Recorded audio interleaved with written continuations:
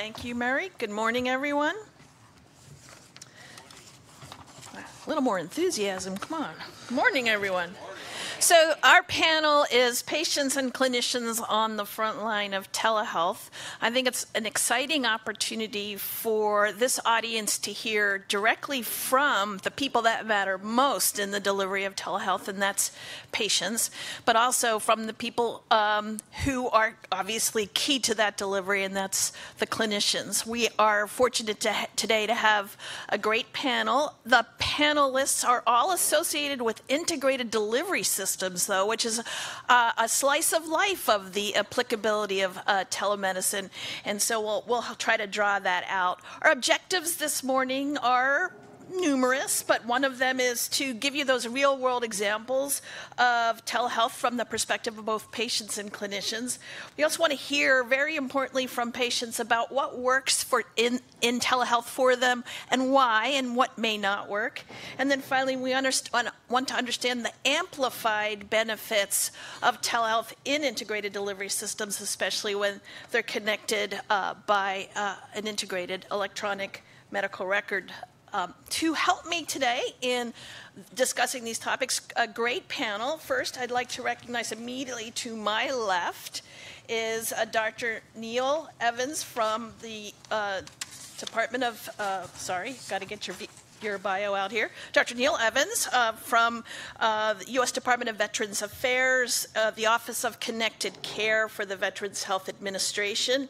He's board in both internal medicine and clinical informatics.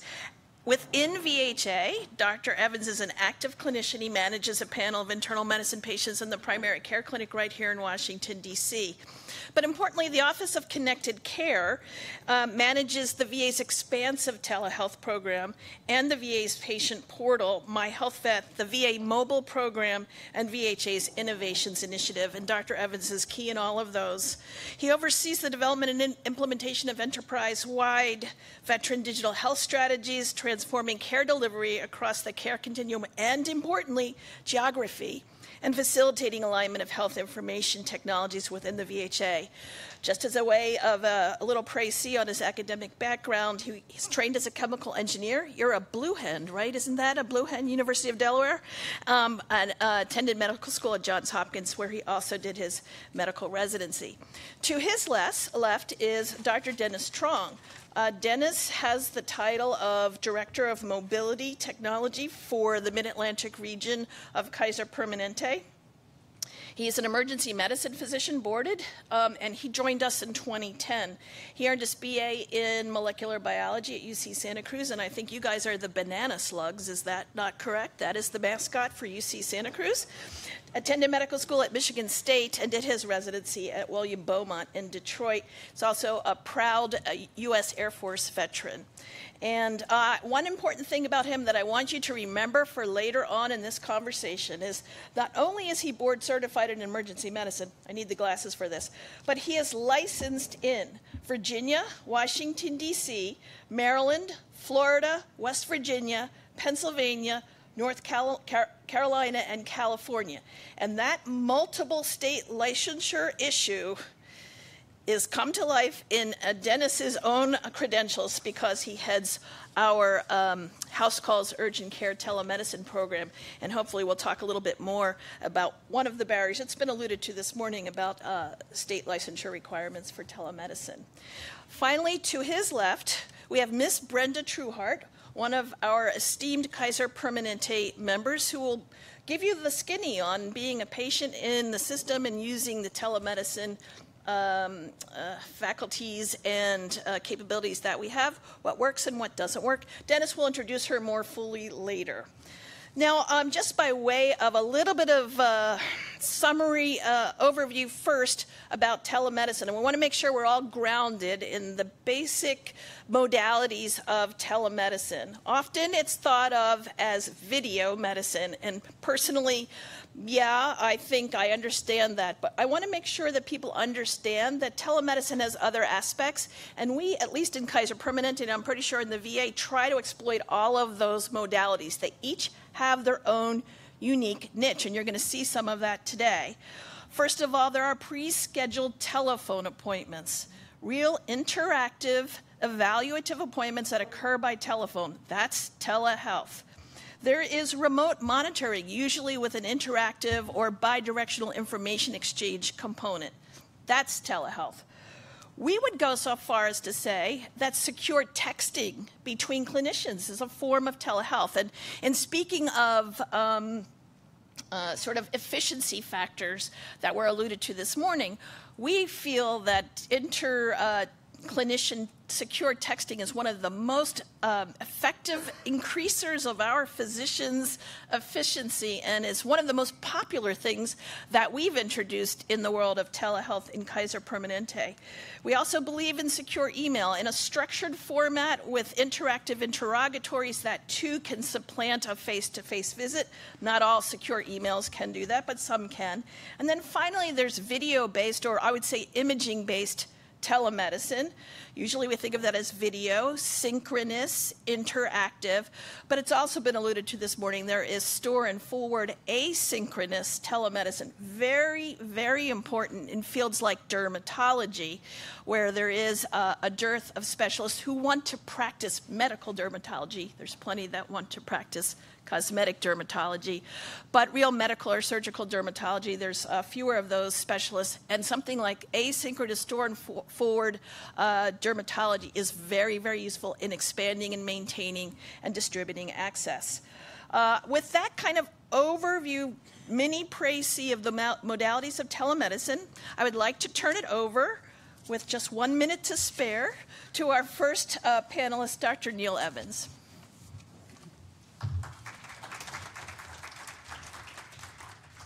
Thank you, Bernadette. And thank you very much. I'm happy to be here and to share a little bit about telemedicine, telehealth, or what we call connected care within the Veterans Health Administration. And I did not expect to be on a panel with another person with the banana slugs. Who knew the banana slugs? The banana slugs and the blue hens, two mascots that start with the letter B. Anyway, here we go. Let's talk about the Veterans Health Administration. We are a large integrated healthcare system, and I think we've heard some discussion over the course of this morning about how we have seen a significant implementation of telehealth in some of our country's larger integrated healthcare systems, two of which are represented here on the stage today. We take care of 6 million plus veterans a year, and we do so. We have 326,000 employees, 177,000 which are clinical employees, and we do so at over 1,200 sites of care, physical sites of care. But we have a unique challenge in the VA. We are the only healthcare system that I know of that has, that we are a healthcare system. There are others within the government healthcare space, but where we are required to deliver health care to eligible veterans, regardless of where they are in the country, even in places where we don't have a physical presence. And that has been one of the big drivers of our early adoption of telehealth. But first, some of the speakers this morning gave disclaimers, including Helen, who gave a disclaimer that her one experience in telehealth was answering text messages from relatives about health issues. And I actually think that is relevant because I think it talks about the expectations that consumers are going to have as we move forward into the future for the convenience factor of accessing healthcare. We've heard about the theme of both access and convenience today. So I wanted to provide a little bit of an example of what this actually looks like. This is my son. He's now 11. This was 2 years ago. He was 9 years old at the time. He's a little bit embarrassed that I continue to use this slide with his spelling mistake and improper use of the plural for the word tooth. One of my tooths really hurts. This was me, I believe, at the time I was at a conference and about to present, so I could have been doing this right here a minute ago. I had taken him to the dentist earlier that day. His mom was home with him. I don't know why he chose to text me instead of my wife when she was just downstairs, but nevertheless, what I love about this is that this shows asynchronous telehealth, and it happens spontaneously in a 9-year-old, that he sent me the image to help me understand exactly what he was talking about, right? And this is closed-loop telehealth, right? So I, went over and texted my wife, who was downstairs, and said, Henry's tooth hurts. Maybe we should give him some medication.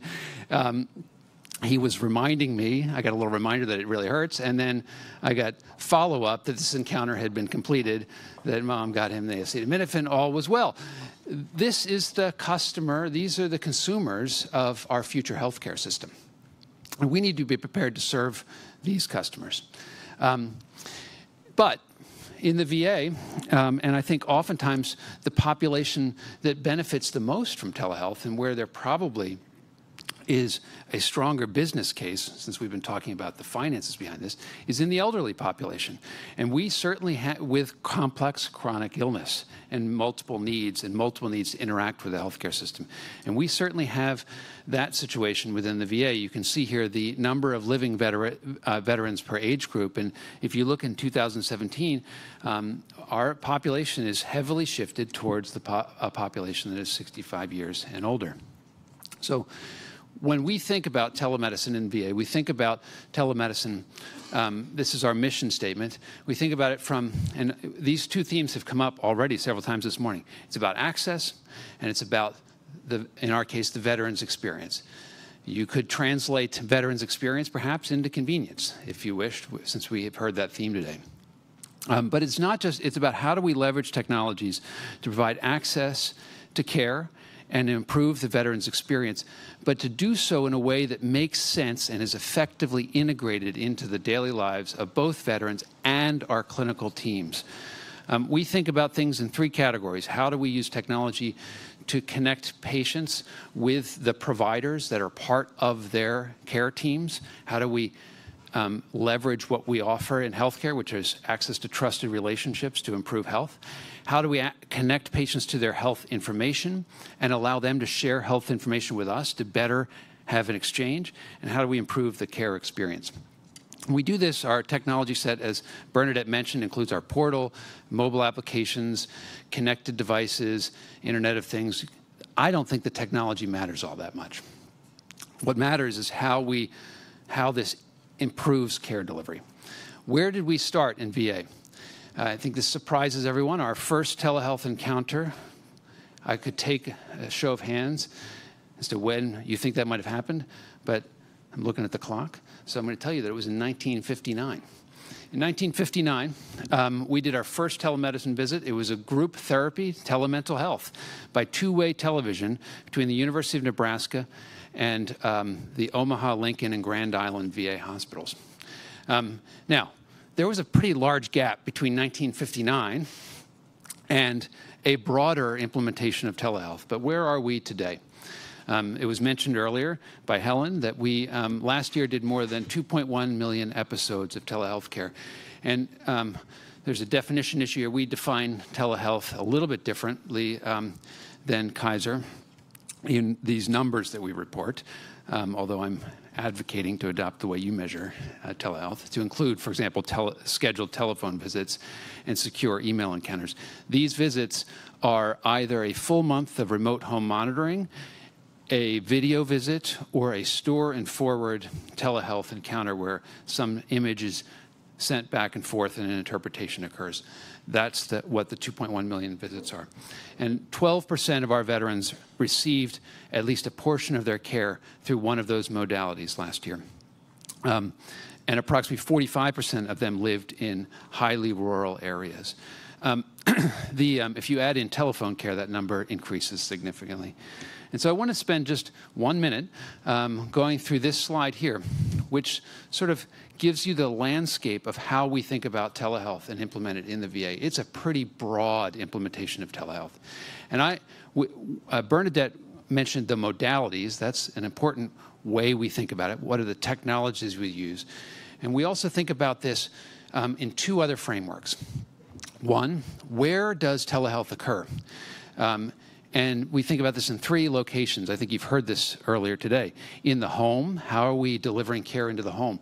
And we are doing that through our portal, through secure email, through scheduled telephone visits, through mobile apps that are allowing veterans to share their data back with their healthcare team, through remote home monitoring through our home telehealth program, where we last year, for example, monitored 147,000 patients over the course of the year in their home and saw a 31% reduction in admissions and a 57% reduction in bed days of care. We deliver telehealth in the clinic environment, connecting our remote clinics, often in rural areas where there isn't a distribution of specialists, to our main medical centers. And we also do store and forward telehealth there. And in the hospital, tele-ICU and tele-stroke you heard mentioned. We also think about this as how we implement it. We implement it locally. This is about access. We implement telehealth regionally. We have multiple telehealth hubs across the country, which is all about building capacity or efficiency. And we implement it at the national level, thinking about matching patients with the unique clinician who can help deliver the care that they need, increasing quality across the healthcare system. This is a high priority for our organization.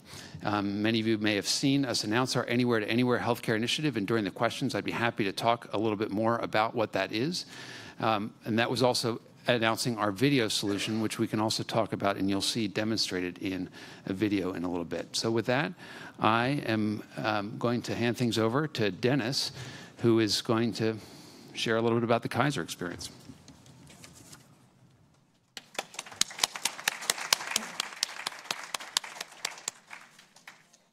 Good morning. Good. All right, I'm Dennis Truong. I'm the Telemedicine Mobility Director for Kaiser Permanente, a Mid-Atlantic Permanente medical group here in D.C. area. First of all, I have a disclaimer. I actually grew up with a huge fan crush on Kaiser Permanente. Right? I grew up in that way in the sense that I grew up in Northern California, where one of every two members or the population are members. I grew up thinking that healthcare was like this everywhere. Right? So when I started my medical school and residency, I was in Detroit, and quickly I figured out healthcare not like this everywhere. Right? So after that, I joined into the Air Force, and I was a medical doctor in the Air Force. And once again, I think life was a little normal again because it was more standardized. It was a camaraderie, and that's where we first started using telehealth. My first experience with telehealth was using WebEx as a night doctor in order to speak to my colleagues in the States who were surgeons to get some consultation. And that's my first experience with telehealth. And then after that, I actually worked for the VA for a little bit. And I was the fork in the road where I was enamored with the VA system also. It was a great system. And I was at this fork in the road. You joined Kaiser, you joined the VA. I think either way, my choice has been amazing. I followed Dr. Loftus here over to Mid-Atlantic. Because interestingly, small fact is that I grew up about a mile away from one of the most darling medical centers of Northern California, Kaiser, Santa Clara.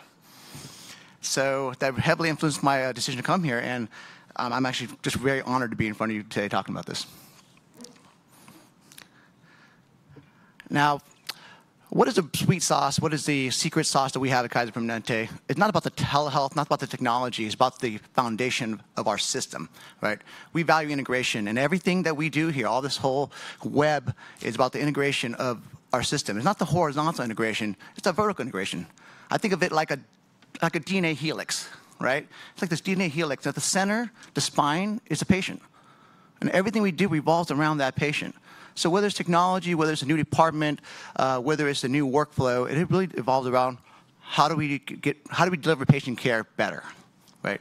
It's like this relentless pursuit of bettering care. And that's what the culture at Kaiser Permanente that I've learned and still carry out to this day. Now, with knowing all the pieces of your Legos, that's how we start thinking about telehealth, which I think, hey, how do I improve the system? We have this innovation opportunities throughout Kaiser. Throughout our 8 regions, we have 21,000 physicians and countless other nurses, right? They all have an opportunity to give input into innovation, including telehealth. With their input, there's a due diligence that happens, right? It's like you're sifting for gold, you're filtering, you're trying to sift through it, and you figure out, what are the good pieces that actually fit into our organization? Not the shimmery, not the shiny, but what fits into bettering patient care. Within all that, like in Mid-Atlantic, we have the opportunity to do that. When you're sitting at your desk, you have a great idea, you got an aha moment, and what I used to do is write on a little sticky note, and you put it on your monitor, right? Then those sticky notes are accumulating, and it forms a nice little flower around your monitor, right? Here at Mid-Atlantic, what we have is we have a little light bulb. right in Health Connect in your EMR system. So when you're sitting there, I have an aha idea, you click that light bulb right away, just put your idea in there. And it submits directly to someone from one of our teams, and then we evaluate, do due diligence from there. So that way the idea didn't get lost. And then we bring that physician or that nurse or whoever submitted the idea back into being the champion of the idea. Because obviously there's some passion, something drove them to submit that idea. So in telehealth, there are many ideas around telehealth right now in our organization that's how it occurred. And luckily for us, we have, being an integrated care delivery system across the country, our 8 regions coordinate and share best practices and meet and have committees in order to take these ideas and make sure that we're doing what's best for the whole system, not just one individual region. And that's one thing I really love about the opportunity at Kaiser Permanente is be able to share best practices with colleagues and learn from them from other regions. It really makes your learning curve much easier. And one of the ideas that we had was video visits, and I'm going to go ahead and talk about that in a little bit. I know Neil's going to talk about remote monitoring. I'll just talk about video visits in a second here. But first, before you move forward, you got to look at your history. And you look at the trends and what is in your system already, where are you moving toward. Kaiser Permanente has been doing telehealth for about more than 20 years now, in the sense that we started out as thinking as we need patients to have a portal to be able to access the medical records. An idea that wasn't very cool at the time, but it's very cool now. Right? They thought about this well before it became a cool factor. Then after that, we were like, well, what if patients can refill their prescriptions online?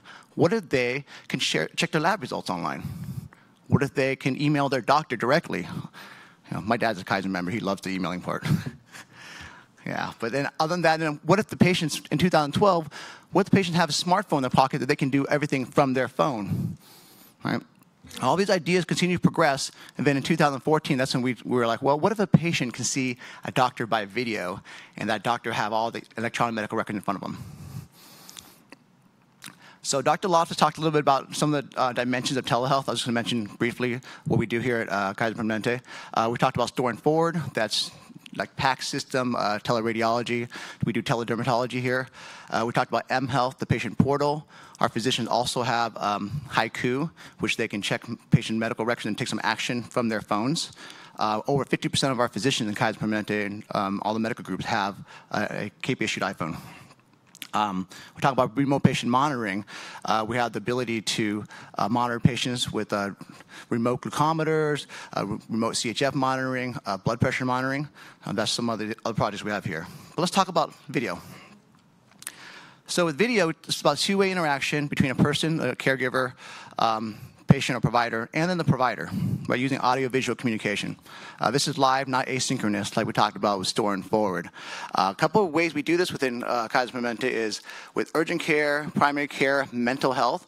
A patient can basically go on their portal or go into their handy-dandy app and book an appointment directly. Right? They can also call the call center, and the call center can also book it directly. As far as chronic disease management, our patients can be followed up by their primary care physician or their specialist for follow-up appointments by video, basically saving the patient time and money where they don't have to really come into the clinic every single time. Other innovations we've had here at facility to facility, our PISA specialists here in the Mid-Atlantic, especially, if you bring your child into your pediatrician and there's some diagnosis, maybe they think they have a pediatric neurological disorder, and as a parent, you'd be concerned. And if you're in the outside world, outside of an integrated system, it might take 2 months to get a specialist appointment for a pediatric neurologist. What we're able to do is using telehealth, using site-to-site technology with video, we're able to get you an appointment same day, usually same hour, to the pizza specialist that's in a remote location. Just to get things started, and actually as a parent, that really kind of calms you down knowing that we have a plan in place right now from a diagnosis. We also, some parts of Kaiser Permanente, we have telestroke, where a member may show up to an ER with stroke-like symptoms, and I'm an ER physician, and it's good to know that a neurologist can be on a video with me, kind of my wingman, just to try to help me out, wing woman, help me out when in that moment where it's a little stressful. This person may be having a stroke. You want to make sure that you're not going to give that TPA in the wrong cases. So these are great innovations that we've had here at Kaiser Permanente. So we talked about these sticky note idea. I just want to walk through our sticky note idea when we first started thinking about video visits. Was we thinking about more what ifs. You always got to think about the what if. What if you had a patient who was sick at home and they didn't need to come in, or they didn't want to come in. And then they went to a handy-dandy app, what they call the call center, and then that patient can get an appointment for a video visit. And here at Kaiser Permanente, there's no copay. So when they get this video visit, they have a technological support. And what if that technological support can just give them a call, courtesy call, and say, hey, are you able to get on okay? Just to make sure there's that red, kind of like that warm handoff to get on. And then what if that patient came on and they see it's a Permanente physician, a physician that knows the medical record, and is able to access a record, and it's actionable data. They're able to prescribe, order labs, order radiology, use proactive care. If a patient comes on with me and they're due for their mammogram, I can order the mammogram right from a video visit, right? And that can prescribe medicine to any of the Kaiser Permanente facilities or outside. And then follow-up, they can always email us back if they're not getting better. A closed loop of care. And then that idea is what kind of spurred where we are today with video visit part of our telemedicine at Kaiser Permanente. So without further ado, I would like to speak Ms. Truong about her experience with video visits here at Kaiser Permanente. You okay? Yes. Hello, my name is Brenda Truong. I'm a Washingtonian. I was with KP, Kaiser Permanente, in the 90s when my kids were young. And I thought it was great because I'd had the others, Aetna, Blue Cross Blue Shield. And when I got to Kaiser, it was all in one swoop, fell swoop. With boys, you go in often, they're bleeding here or there. I just go and get taken care of. So I left KP when I changed employers, and then I came back in 2000. And it's very much different now. It is all inclusive. It's very easy. It's life-changing, really, because I'm not one that has a lot of medical problems, but when I do have them, it's very easy, and it's everything I need is right there in one place. Great, thanks for that. Can you tell us how have you used technology or telehealth within your experience at Kaiser Permanente for? Telehealth, well, I've used emails to secure emails. I've made appointments online. I've talked to my physicians on the phone. I've used the portal. I order my medicine through use of the portal or the KP Medicine app if they have their own. I also used remote monitoring.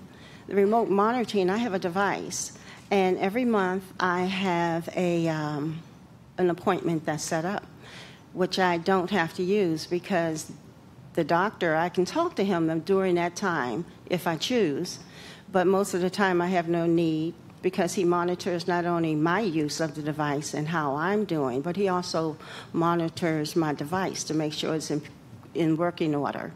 And so that is very convenient because I never have to go in. I've used a 24-hour call center to set up, and this is where I met Dr. Truong about 3 weeks ago. Awesome.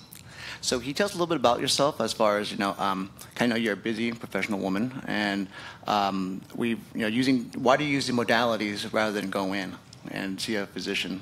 Well, actually, I really don't. Going to the doctor is not a favorite thing for me since I think my kids got me out of that.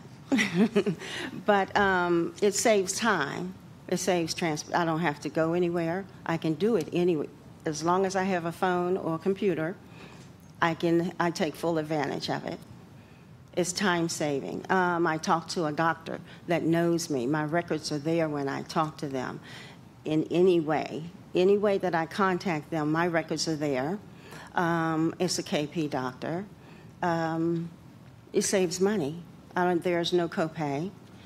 If I were to go someplace else, say if I just went to a regular urgent care, I'd have to pay them, and then I would have to go, if I wasn't with KP, then I would probably more than likely have to go to another doctor afterwards. So it's all the way around. It's time-saving. It makes life easy. Would you mind sharing your experience on when you had that condition and you went through the usual you called the call center, you did those things, and then how we met. Can you go through that whole experience, how it was from your end? I sure will. It was 3 Saturdays ago. Well, on Friday, I had hurt my wrist. Went to bed, it wasn't a big deal. But at night, a lot of times, things get worse. So when I woke up, I woke about 7 o'clock, and it was really stiff. It was hurting. I said, oh, I better go have this looked at. So I called the 24-hour call center, and I asked the lady, I said, I wanted to know which center closest to me was open, nearest to me was open. And so I made an appointment. It wasn't far. It was right down in Manassas. And I made an appointment. I think I had scheduled it. She gave me a choice of times to go in. So I think I said 2 o'clock. So the morning went on, and of course, the wrist got better. It's like, I don't need to go. I don't need to go to the doctor. I'll go and I'll cancel.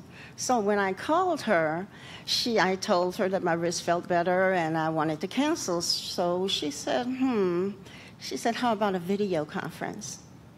And I had never done that. I said, a video conference? And she told me, she said, it's very easy. You either go on your app or your computer. I'll send you a detailed email on how to check your computer to make sure you have everything. And then you just sign on early. And then I'll have the doctor call you. And he'll call you, and you'll have it. I said, that sounds great. I chose a time. And I think that one was noon, 1 o'clock or so. And so I got an email, and it said, sign on now. So I signed on. I had signed on previously just to make sure I could get on and everything was working correctly on my computer, because I didn't use my phone because I needed the use of my hand. I'm sure he wanted to see that. So when he came on, Dr. Truong came on early, and I was logged on, and it was great because it was face-to-face. It was at, he has a great bedside manner. He told me to, he completely, he examined my hand. The same thing that he would do in the office. If I had gone to see him, he did, and he could tell. And he diagnosed it as a bad sprain. It was just a sprain, and he directed me what to do. He told me he was updating my records, my medical record, and that was it. And if I had any problems, to please just, be sure to call him or email him. It didn't matter. So it was great. It was great. So I am a fan. I'm a fan. Do you remember during the exam? I mean, for some folks in the room, you might be, well, how can you do an exam over video? What was the sign that we did? Was it? Oh, he said, just do like that. Do the bye-bye sign. Do the bye-bye sign. She did move her wrist all around. It was around. It was great. He could see everything. Awesome. So, with your experience, you're kind of in the IT industry too. I understand you do a lot of program management work in the technology industry. What kind of advice can you give us as far as what would you improve on, or what did you really like about the whole experience about getting on for a video visit? Oh, it was very easy to get on. They even have a app on site that will check my computer for me to make sure everything's there that's needed for the conference. Very easy. Anyone can walk through it, but just in case you haven't, that's why you get on early. And a technician was going to call, but I told her, that's okay. I'm sure it would be fine. As improvements, maybe a way to maybe upload documentation that may be necessary, or you would feel necessary, or I would feel necessary. We can do that. I'll show you how to do that after. Oh, you can do that? Yeah. Okay. So, I think Ms. Truong brought up a lot of good points about many things that our speaker spoke about today. About, it's really about for integration, especially for me and for our system, and Neil and Dr. Loftus here. Our systems is integrated, and it's important because telehealth becomes a complement of your system. It extends your reach, and extends the patient's reach to you also.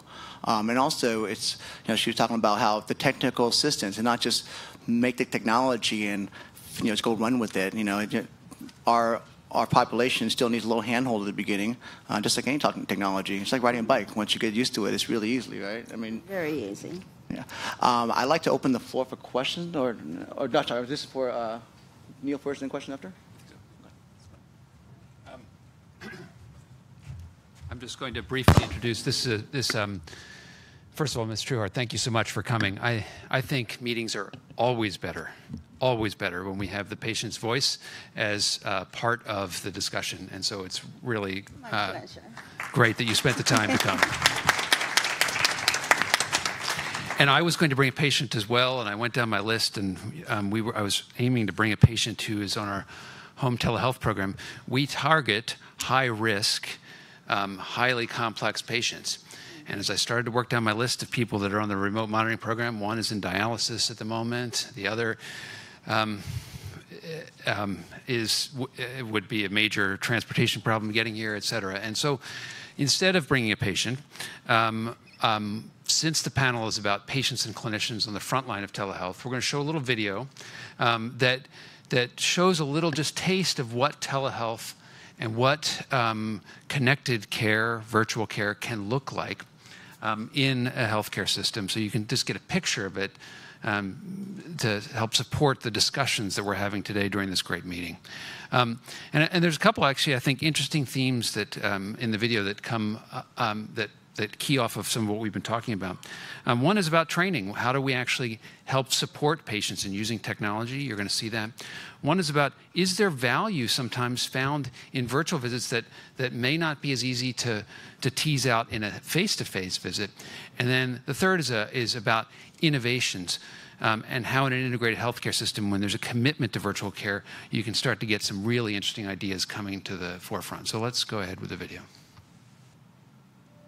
I got hit twice in the head and in the legs and stuff.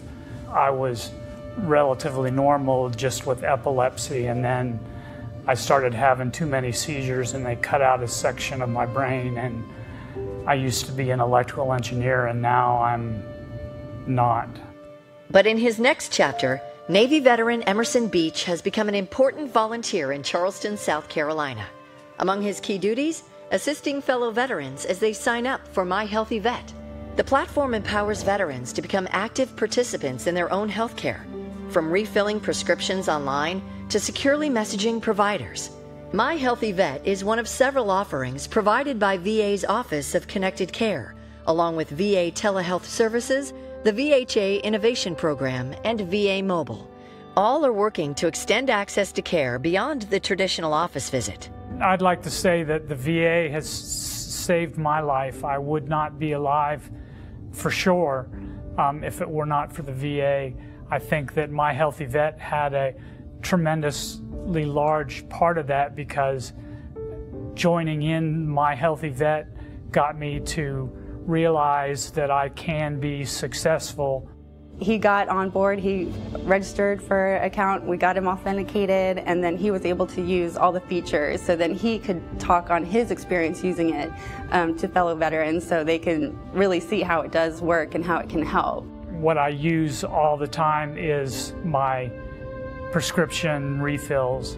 You also have the ability to look at the results of tests, and the secure messaging feature is incredibly easy to use. It's a point and click. It's just like sending an email to another user. It took me a while, but I realized that I'm providing added value to veterans, and that gives me a positive feeling inside, more than just being an engineer did. VA Telehealth Services continues to offer valuable solutions as well. And with the work of mental health providers like Dr. Kim Gilroy and Judy Morris, VA is now able to provide telehealth care to veterans from the comfort and convenience of their own homes. When I think about the future of telehealth in the VA, it reminds me of one of my first experiences in the VA when someone said, you know, we don't just try to find answers, we try to find solutions. I think that telehealth has that potential to be a solution. If I'm going to have a session, I turn on my computer and I wait for the veteran to call me, and I click the green button, I accept, and there he is. I see it being beneficial for a few reasons. There are veterans that live in outlying areas that can't get in.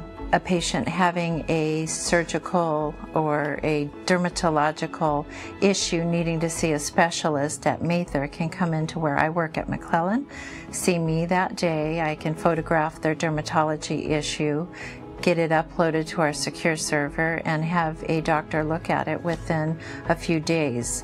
One of the differences is that I can access them in their daily life. So if I'm talking with a veteran about how he feels about Memorial Day and he lights up a cigarette, I'll pause for a minute and I'll ask him, what just happened for you right there? And so I kind of see them in these really subtle nonverbal ways. One of my veterans actually had said to me, your therapy has been the most effective for me. And what he attributed it to really is that he's not as anxious. He is at his best when he was at home. VHA's innovation program continues to work on the cutting edge of that technology. Platforms like Revamp were constructed, incubated, and tested in Innovation's safe harbor environment with the intent of rolling out for veterans' use around the country. Revamp is a new web-based care pathway that we're working on to allow improved access to care for veterans for their sleep apnea management and diagnosis. We are really excited about Revamp because this is the first web-based platform that really takes patient information, validated standardized information, and PAP adherence in one single place. It enables them to get diagnostic sleep testing and to have ongoing long-term management of their sleep apnea in the comfort of their own home. I think there's also a trend towards patients wanting to feel more empowered and be more engaged in self-management. So while Revamp isn't a wearable technology like a Fitbit is, it still allows them to engage in looking at their own data that's generated by their PAP machine. It allows them to watch videos about the diagnostic testing equipment, to understand how the process works, and Revamp does offer a secure messaging feature. So Revamp is very exciting from a veteran perspective. It offers them a number of new opportunities to engage in their healthcare. The success of Revamp has really depended on the concept of teamwork. From partnering with other physicians, innovators at other sites, all the way to working with the information security officer and privacy officer. We've been very fortunate to have had an outstanding team that has worked so well together. Together, these technologies are expanding access and care to veterans across the country. And by integrating these technologies, VA continues to find new ways to connect veterans, their caregivers, and their care teams, ensuring they have access to personalized care when and where they need it.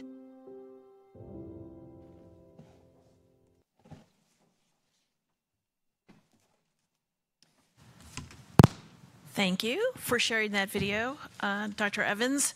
We have about 15 minutes for questions at this point in time. And while you're organizing your thoughts about what you'd like to query our panel, but I want to point out one thing that I don't believe has been addressed this morning in relation to telehealth, and that's our point of view that it also is an amazing population health tool, in the sense that we find that in terms of outreach to our populations, to get care for chronic conditions, to be monitored for chronic conditions, far more responsiveness to texts than to old-fashioned letters and to phone calls. We can measure a 2- to 4-fold difference in the responsiveness of patients to come in to obtain some of the screening that they need when we've texted them versus when we've sent them the old-fashioned letter or when we've even made an outreach call.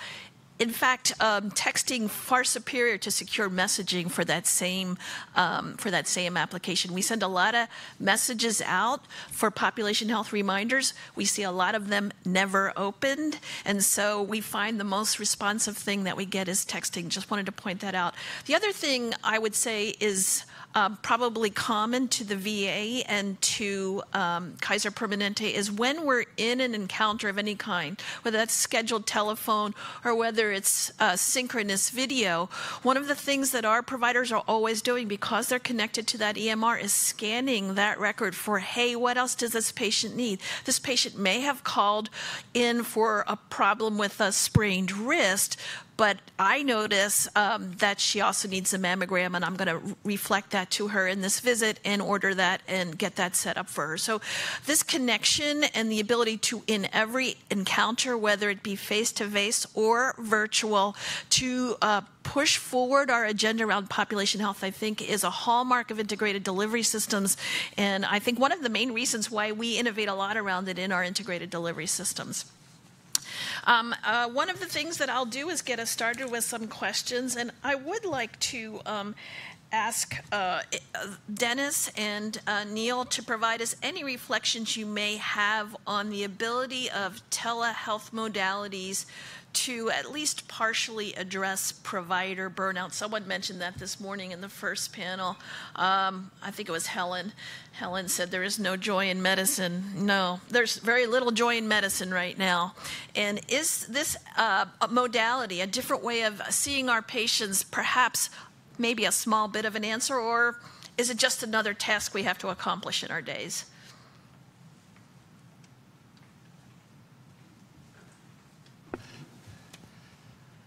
So we talk about physician burnout. We're talking about that the quadruple aim, right? Everyone knows about the triple aim, about improving quality, access, lower cost, and then the quadruple aim is, physician, clinician, well-being.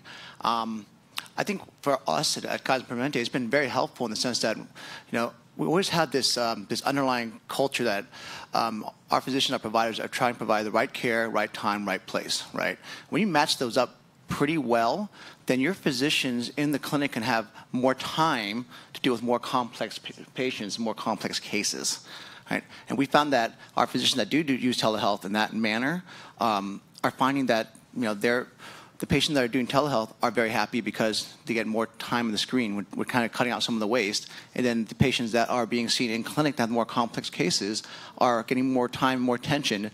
The physicians are less stressed about trying to get room to room. Right? So that's one way that we found that is helping physician well-being. And then many of our physicians are, our patients carry around smartphones, so do our physicians now. So not much of the technology and much of the delivery is starting to move for us towards smartphones, where our physician can be more mobile in different places. We do have a pilot where we do have physicians that are able to deliver care from home or from whatever clinic they're at. So you think about that mobile solution for them, it makes them much more efficient. And more flexible. They can control their time better. Those are just a couple aspects that we found our physicians that do telehealth are happier. And the patients that use telehealth, they actually have it was like a 10% higher satisfaction score using telehealth than in office visits. That's really good in office visits already, but yeah, I think it's this is a very important question, and I think it's a mixed bag. And a lot of this depends on how telehealth is implemented and the incentives around it. I think most providers recognize the value proposition. Most providers want to have a better connection with their patient, want to deliver more responsive care, want to deliver higher quality of care. But they're frustrated with the volume of work. And the danger of telehealth is that it becomes just yet another inbox that one has to manage. And so I think there are three themes that I like to think about that help with this question. Number one is that telehealth initiatives are best implemented in a team-based environment. And one has to be really careful to think about who on the team should be doing what action. Not all secure messages need to go to the physician. Not all, you heard a lot about the technical check before a video visit. That's a way that we can make this better for the patient. The second is you have to recognize this as value. Kaiser and VA have both made a significant commitment to saying this is something that we do, and we're going to recognize the delivery of care via these virtual means as equivalent to face-to-face care. We're going to give you workload credit for it. The parallel for that in the private sector is reimbursement, which is why this topic of reimbursement comes up so often. It's how do you help me with that? And then the third part of this is any implementation needs to be customized and have the provider team's voice in it. Otherwise, there's not buy-in, and it just leads to more burnout. I think we have some questions from the floor now. I don't know who came up to the mic first. Over here to my left. Go ahead. Hi, my name is Melissa Williams, and I'm with the National Patient Advocate Foundation.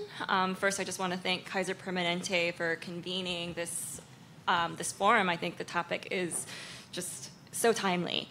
I just want to start off by saying a little bit what National Patient Advocate Foundation does, in case some of you are not familiar with it. But our tagline is the patient voice, and so I'm so glad to see that being reflected in this panel.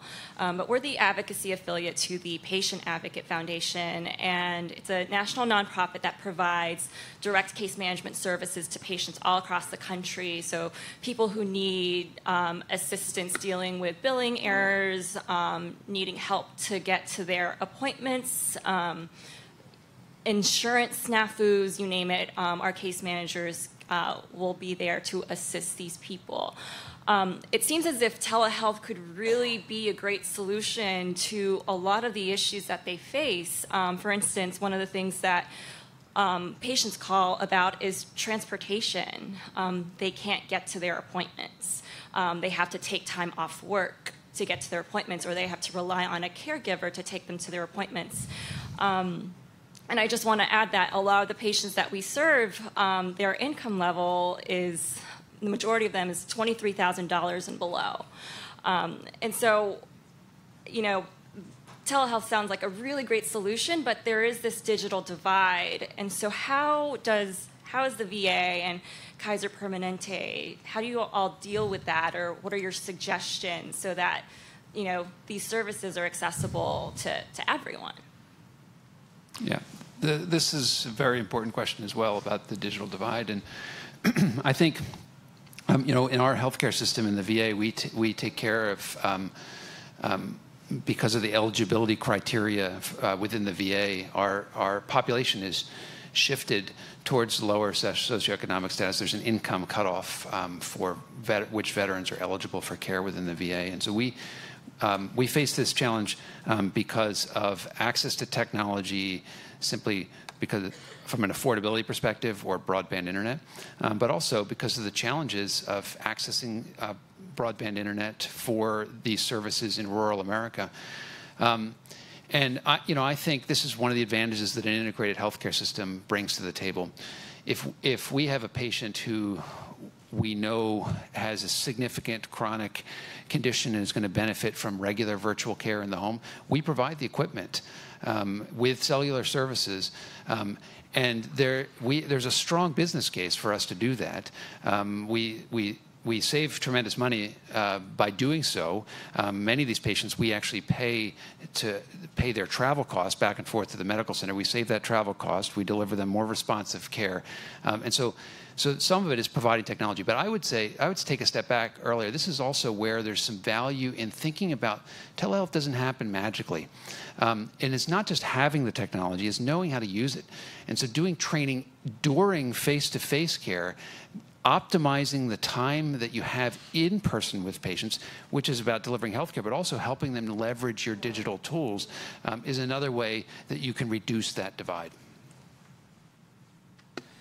Yeah, I totally agree with Neil. There's a lot of things that kind of shamelessly stealing is one of the things what we're trying to copy from the VA is the fact that we recognize there are patients that will not be able to afford to get into the clinic and also can't afford a digital device to connect by telehealth. So some of the projects we have going on in some of our regions is to send the patient home with a KP issued device where they can connect to their provider, and mostly for more chronic conditions, just like you guys are doing. So yeah, I'm a great admirer of your system and how you guys went with that. So that's, well, we're definitely copying that that strategy too. Over here. Well, thanks for answering that digital divide question. I did have a quick follow-up on that and the general question. The follow-up on the digital divide question was, once you send the patient with the technology, do you then provide services to support that patient with the functioning of that technology as well? Yes, yes. We have a help desk that's available to them. And for some patients, we'll do an in-person visit to help them get set up with the technology in the home. So my general question was, can non-integrated or even integrated organizations adopt the practices of such successful organizations like yours piecemeal? Or do they really have to start thinking about a more fuller adoption of the way you approach it? I think absolutely the answer is that organizations can adopt these technologies piecemeal. And again, it's not about the technology. It's identify a problem. This is a clinical problem that we have. This is a problem that our patients are having. It's an issue, a point of stress for both patients and our healthcare system. And then think about what solution solves that problem. Oftentimes what I think happens is healthcare systems, somebody goes to a conference, they see some technology, they say, this is kind of exciting, and they think about, how do I apply this technology to my healthcare system? As opposed to thinking about, what is the problem, that where are the pain points in healthcare delivery? Where are we having outcomes that we're not so happy with? And now let's think about sort of a holistic approach that involves both face-to-face care and virtual care, that may involve, it's not all video care, that may involve monitoring, that may involve, a web-based portal, something simple. It's funny that we say that that's simple. It didn't used to be simple, but now it's pretty simple, some of these technologies. That, in my mind, is the approach, and allows you to then bring programs on in a way that makes sense for your organization.